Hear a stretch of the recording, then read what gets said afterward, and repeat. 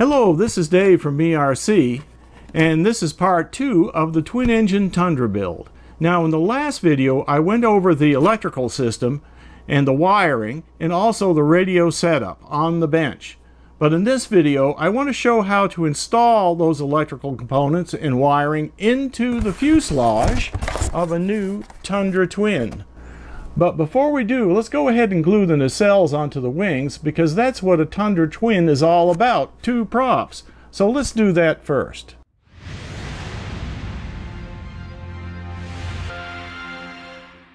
Now here are the 3D printed nacelles designed by Barney Blankenship, aka BarnDog726, and I'll put a link to his Thingiverse files so that you can download the design and print them out for yourself.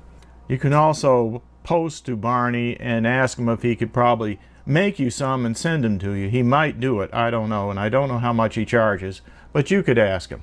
So each nacelle has a smooth side which goes on the top, and then there's a side with a channel which goes on the bottom. This channel is where the wires from the motor will go. Now the prototype plane had the nacelle right here on this 3rd ridge, right there. And it did work, and that accommodates larger props too. If you want a slower motor and maybe up to 10-inch props, then this is the place to go.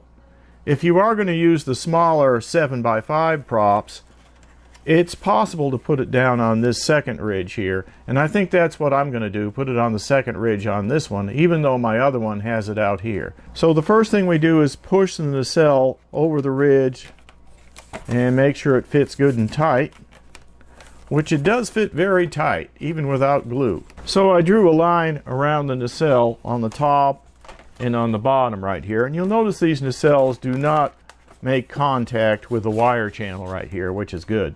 So now we can apply glue to the area where the line is, inside the lines. I'm going to be using Fabric-Tac, which comes from Wal-Mart, and it's pretty inexpensive. You can also use Foam-Tac if you want to. Both of these will work with the EPP foam. The Fabric-Tac has acetone in it and is not good for Depron, but it works fine for other foams, and it's much cheaper than this stuff. Alright, just applying the Fabric-Tac to the inside of the nacelle right here. Also applying some Fabric-Tac to the foam itself, top and bottom. Okay, now I'm just going to go ahead and push the nacelle on there and make sure it makes contact, and then pull it back off and let it dry or tack up for about 5 minutes. So it's been about 4 or 5 minutes, and now we can apply the nacelle. Make sure the smooth side is up on the wing, and then you can just push it on. I mean, that will not come off there no matter what after this, because it's, you know, super tight with that Fabric-Tac. And there's the bottom side. Okay, working on the 2nd wing here. I got it glued, and just going to go ahead and smear that around real good, and then we'll pull it off and let it tack up. So this time I only waited about 3 minutes for the glue to tack up, and I tell you what, it's still very, very hard to push that on there. I mean, even after just 3 minutes, that glue is so strong. There we go. Okay, while those are curing, let's go ahead and install some servos in the fuselage. Let's go ahead and install these servos. We'll take that out right in this area. Now this is how the servos should look when we get done. You'll see that one is orientated towards the front here, and one is orientated towards the rear, and then the wires come through this slot right here and go towards the receiver, which will be down in here. Now you should have a package like this that has the wing spar in it, 2 push rods or control rods if you want to call them that. Now we want to get these 2 connectors. Now there will be links to the servos and the kit underneath the video, but what you need to do is get the pack that has the 3 servo arms and pick this one right here. So I'm using a .078 diameter drill like that. You can see it, there's 3 holes showing. So let's just put a dab of Loctite right on the end of this screw thread, and then we'll go ahead and place the nut on there. Keep in mind the nut shouldn't be too tight because we want this keeper to move.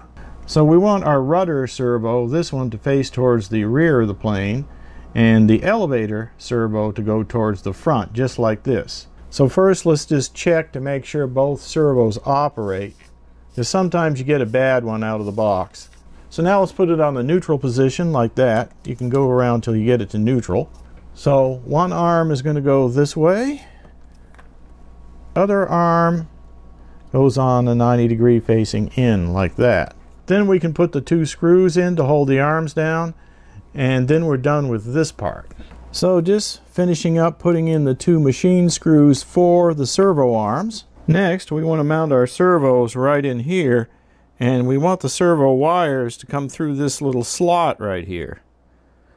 So I found the easiest way to do that is to use one of these connectors that comes with a kit, or any other one you got that has a socket like that.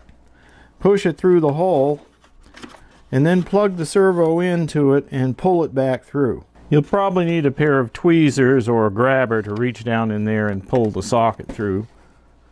Then just plug your servo into the socket. So I'm just using a barbecue skewer. Alright, like that. Okay, now working on the other one.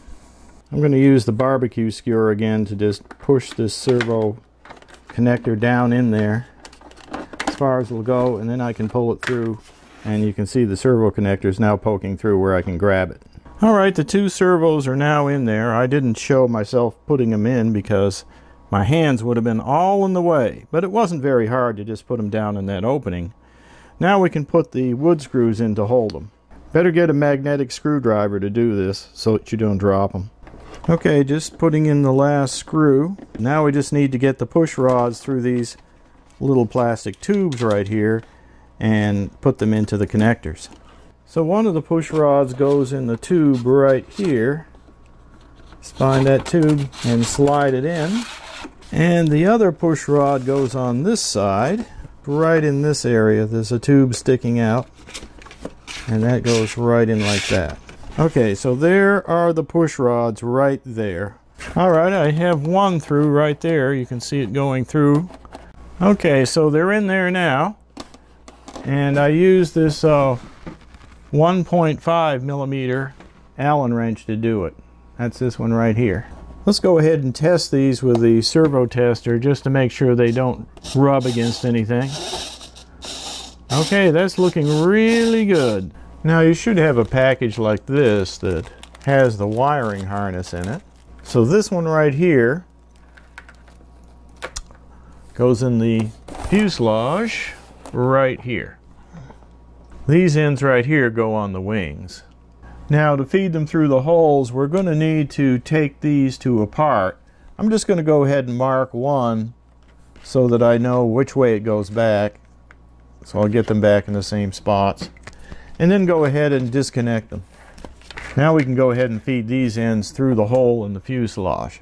So just feeding it through the hole, and then I'll put the connector in there, and then use these screws here that came with the kit to secure it. Okay, doing the other side, just feeding the wires through. Okay, they're through. Let's just take off the front cover, and then we'll connect them back up. Okay, reconnecting. And I can tell which one because I put a mark on there.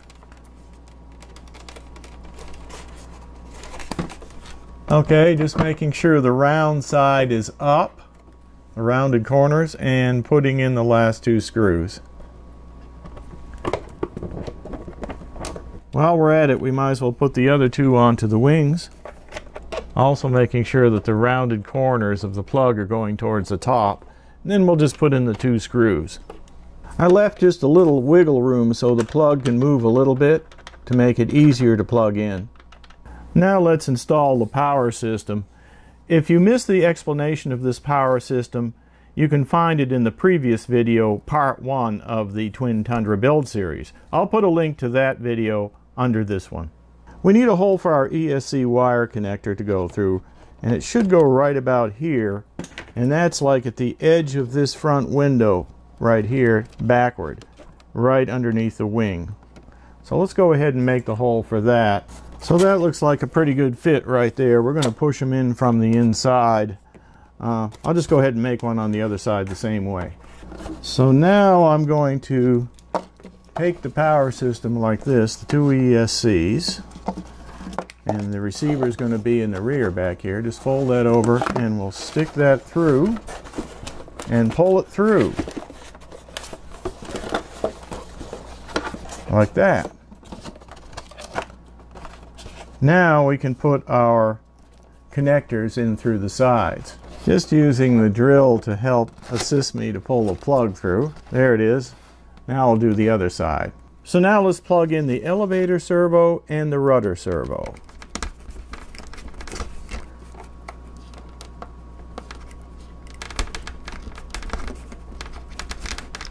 And then we have to plug in the wires that go to the wings into these two connectors. At this point we don't know which one of these is the ailerons and which one is the flaps. So we'll just guess, and then if they're wrong we'll switch them around later.